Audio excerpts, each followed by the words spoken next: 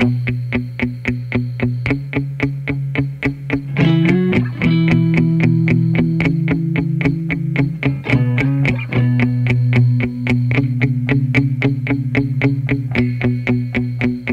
following is the soundtrack of every Instagram video I recorded over the course of 2014 in chronological order.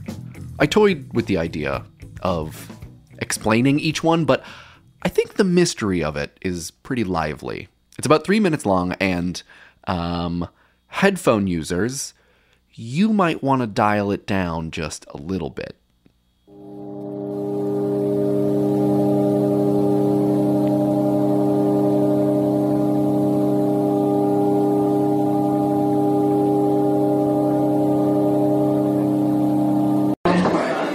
Beginning of the third unit of the fourth large part of this talk. More and more, I have the feeling that we are getting nowhere. Here we are.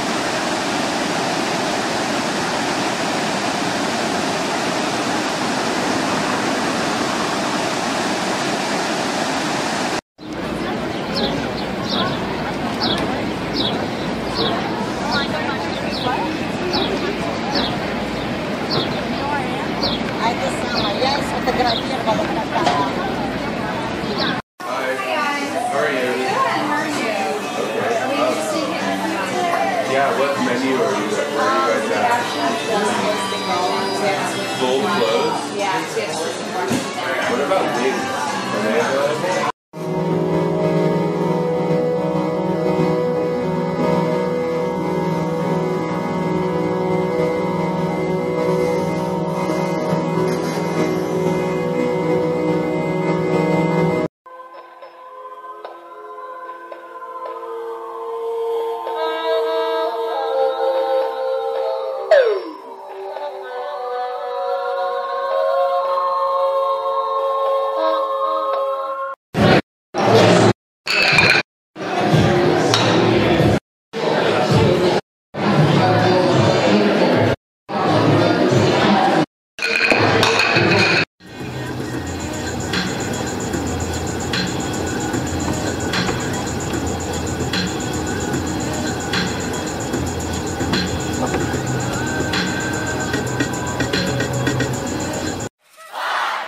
It's hard to tell, for many reasons, none of them good, and all of them likely to cause me some measure of trouble once tax season comes around, exactly how many records I purchased over the last calendar year. Records like physical, vinyl records. By my count, using Discogs.com, it's somewhere in the neighborhood of 33. According to Discogs, the minimum worth secondhand of all of those records is $387.47. Maximum is $843.54. The most monetarily valuable record I bought this year was David Berman's On the Other Ocean from Lovely Music Limited.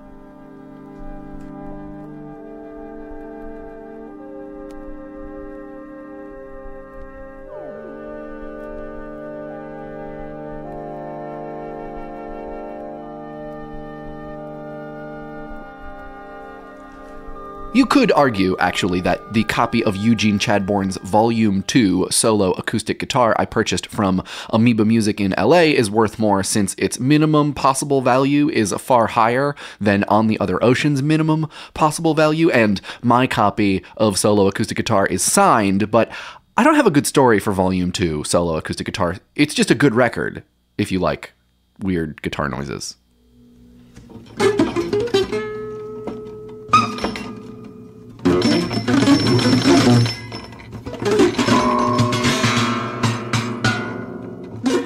On the Other Ocean was released in 1977. I got it from the Brooklyn Flea in Williamsburg, which I was at with my girlfriend, Molly. At the time, it was inside, and there's always this little corner filled with record vendors who bring cardboard boxes full of usually or very roughly organized records. For some reason, going through unorganized stacks is one of my least favorite ways of browsing records, which I know isn't that, supposed to be the main draw of record collecting? For me, it's not. I don't know why, but in this case, for whatever reason, I gave a look anyways, and I came across this record, which happens to be maybe the second or third piece of composed electronic music I'd ever heard. I'd heard lots of electronic music, Chemical Brothers, Boards of Canada, Autechre, Vladislav Delay, but it wasn't until I got to college that I knew composers made electronic music. The first three electronic composers I ever heard were Karlheinz Stockhausen, David Berman, and Robert Ashley. I forget which Stockhausen it was. The Robert Ashley was Automatic Writing, which I still don't own, though I did manage to get my hands on a recording of the 1985 Rome performance of Atalanta Acts of God, which is the third most monetarily valuable record I bought in 2014, and perhaps my most personally valued record purchase of the year. Anyway, first, Stockhausen, second, Ashley, third, Berman's On the Other Ocean. It's a piece for electronics, flute, and bassoon. The electronics respond in real time in 1977 to what the instrumentalists are playing.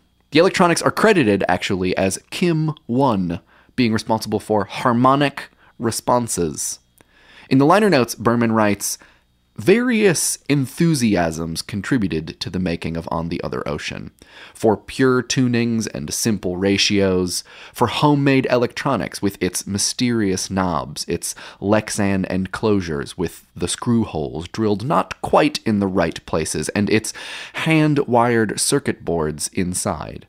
For idiosyncratic brews of electronic timbres that were not trying to imitate the sounds of the real world, and for a concept which was fresh at the time, but now has become almost obnoxious through overuse.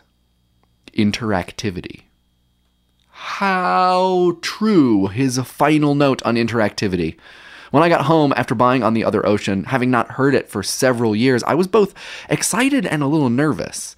Knowing this piece, knowing interactivity was its heart and soul, I dreaded returning to this piece of much beloved music and having its gimmick stare me gravely in the face. By the time I was out of college, interactive electronic music was a dirty phrase, an overused and abused way of inviting the audience into work such that, in the vast majority of it at least, no real decisions needed to be made. No real challenges to listener, to composer, to music were made. But no, On the Other Ocean, it stands up, to my ears at least. Unhurried, Berman calls it. I'd call it maybe honest or thoughtful. Just as much now, 2014 going on 15, as I assume it was in 1977. In 2014, according to my personal Google Calendar, so this is excluding work-related stuff, I will have had 432 scheduled events over the course of the year. The following is what happens if we sonify my calendar, meaning turn that data into sound. Each blip is one day. The higher the pitch of the blip, the more individual events I had on that day. I wrote the program so it skips my empty days. So where you hear a steady, uninterrupted tone, that's a number of days where I only had one thing scheduled each day. On the busiest day, I had 7 things scheduled.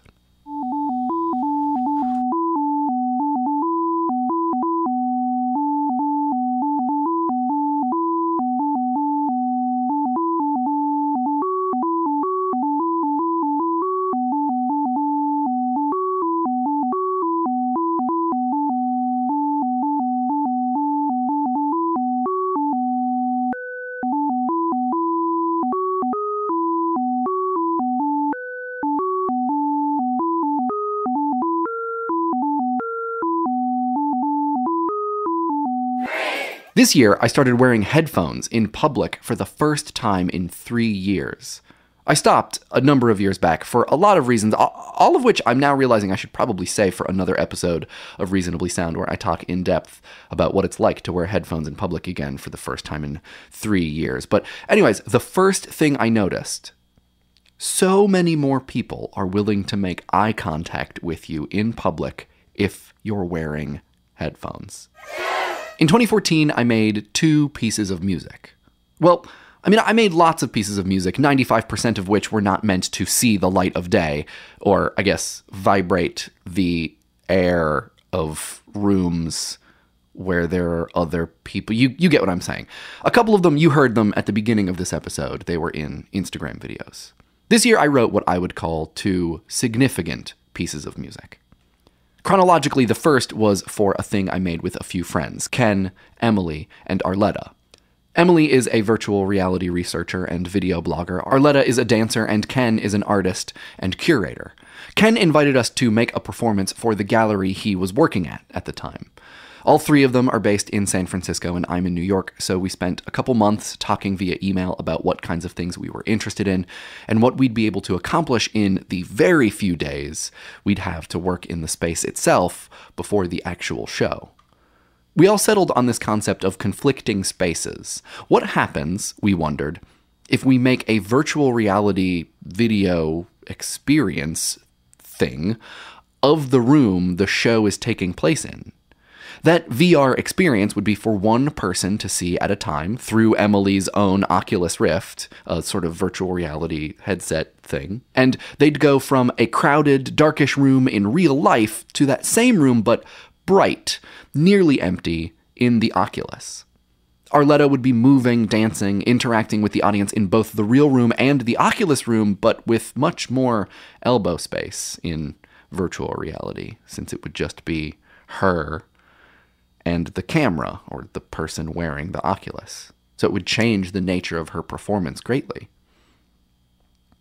And then, what happens again when they go back from Oculus back to real life, from bright open to dark crowded? My goal, then, was to create 2 conflicting, but still related, sonic spaces.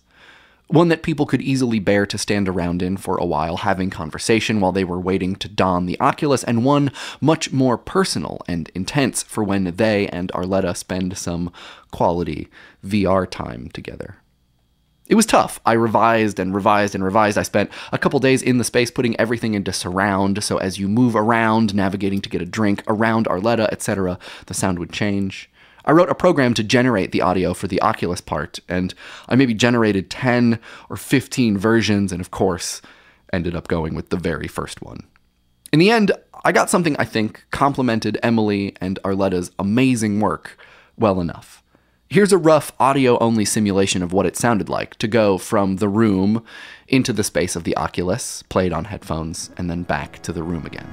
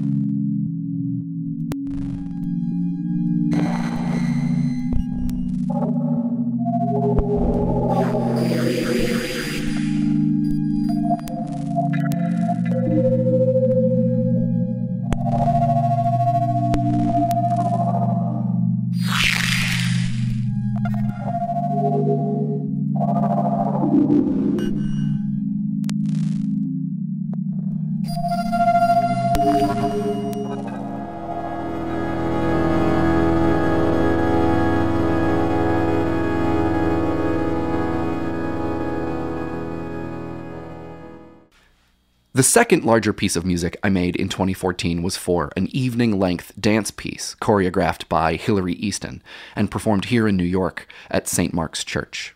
Hillary and I have worked together several times now, and the process is usually pretty straightforward. She and her company of dancers put together the movement section by section. I go to rehearsals and respond to what I'm seeing with musical ideas. We revise and revise and revise, and eventually there's a score. Done. Showtime. This time, for this show, I entered really late in the process. The movement was mostly completed, the dancers about to go on a long couple-month break. Instead of rehearsals, I had a video, which is something I'm used to. I've scored probably a dozen or so shows using just video, but there was something about this one.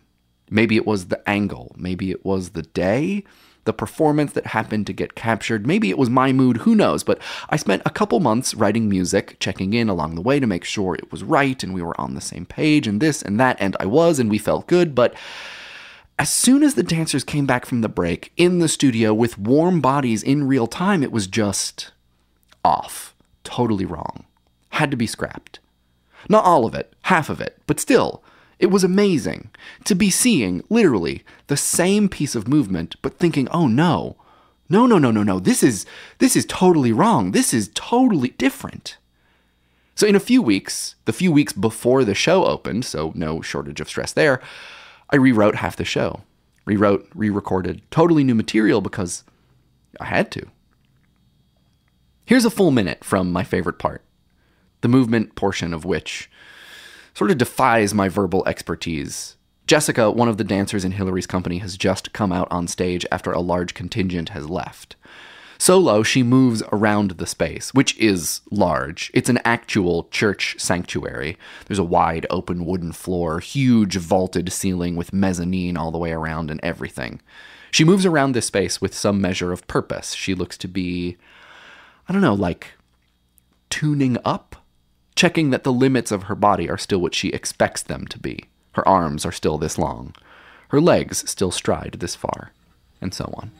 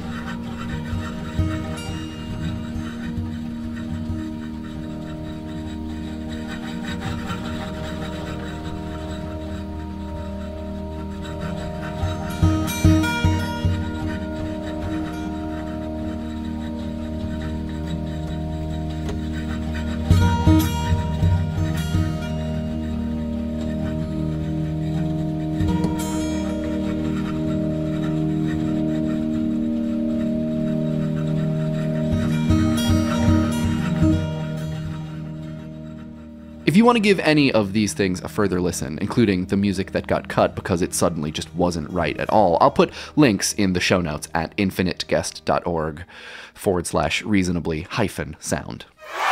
And of course, in 2014, I started making Reasonably Sound. The original idea for the end of the year Infinite Guest Holiday Extravaganza edition of Reasonably Sound was that I might go back and revisit some of my favorite moments, but, well, two things. As we've discussed, I'm terrible at picking favorites, and I still feel like we're just getting started. Which, I mean, I think that's a good sign. That even when you are definitely past the getting started portion of making a thing, it feels like there is constantly ever more ground to cover. That in the making you cannot but desire further and further making. Anyway, I feel like we're just getting started, and what am I going to do? I'm going to pick my favorite moment from 3 episodes ago that you probably remember pretty clearly because, I mean, we've only done this 11 times at this point.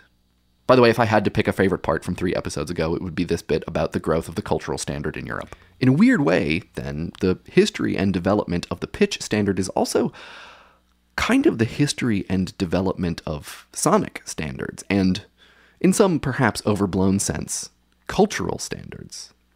Insofar as a region's pitch standard and the sound of an ensemble that adheres to it is reflective of the values, traditions, or ideas of that region, which I honestly don't know. Maybe it is, maybe it isn't. The spread of A440 is also the spread of some cohesive idea of musical culture.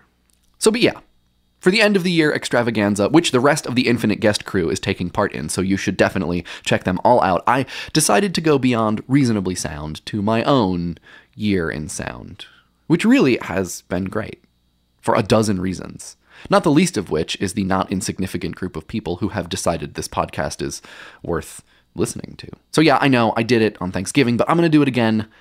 Thank you for listening. Thank you for writing nice things to me on Twitter and Instagram and Tumblr. Thanks especially for rating and writing nice things on iTunes. Thanks for sending me episode ideas, helping with research, and making the last bit of 2014 all the more interesting and fun and fulfilling, being more interested in a podcast about sound than I could have reasonably expected.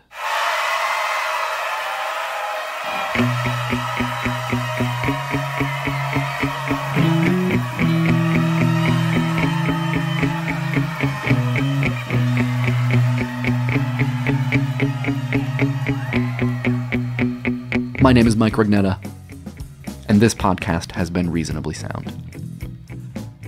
You can find Reasonably Sound on Twitter and Instagram at ReasonablySND, and me on pretty much everything at Mike Rugnetta. Reasonably Sound would be extravaganza-less without the Infinite Guest network from American Public Media. This episode is part of the Infinite Guest year-end extravaganza. It is the perfect time to give a listen to the other shows on the network. For example, I am a huge fan of Emily Reese's Top Score, which is a podcast about video game scores and the composers that write them. Just the other day, someone on Twitter said of Top Score, quote, "It is a dream come true. Video game music plus public radio equals beauty." I could not agree more. You can find that show and others as part of the year-end extravaganza at infiniteguest.org. Reasonably Sound will be back after all of the holiday shenanigans on January 8th, so please stay in touch in the meantime on the many internets, and until then, safe travels. Tell your friends and or family that I said hi. Hang out in front of the Yule log, maybe drink some nog or something else that's not revolting. Happy holidays.